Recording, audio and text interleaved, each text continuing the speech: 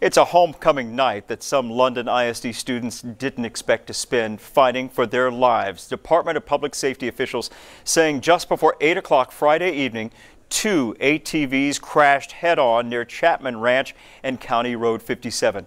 2 victims were taken to the hospital by ambulance or family members. One was halo-flighted. Another was treated on the scene with minor injuries. Taylor Alanis has been talking all day, that is, with friends and family of these victims. She's in the studio right now. Taylor, what do we know so far?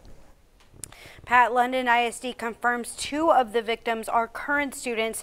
Family friends telling us off camera at least one other is a former student. Now, one of those students, a 16-year-old girl, is at Driscoll Children's Hospital in good condition. DPS officials say the other victims' ages were 17, 20, and 20. 2 victims remain at Chris's Pond shoreline. DPS officials say they've undergone multiple surgeries and are in critical condition. Public Information Officer for DPS Sergeant Guadalupe Casares says no protective gear was worn and 2 of the occupants were not wearing their seat belts.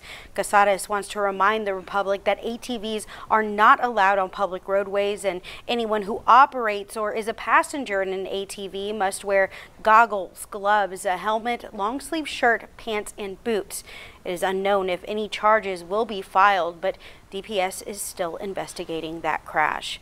Last night, the community gathered to host a prayer vigil for the victims at both of those hospitals. London ISD says they had counselors available today for students and teachers who needed them. Pat.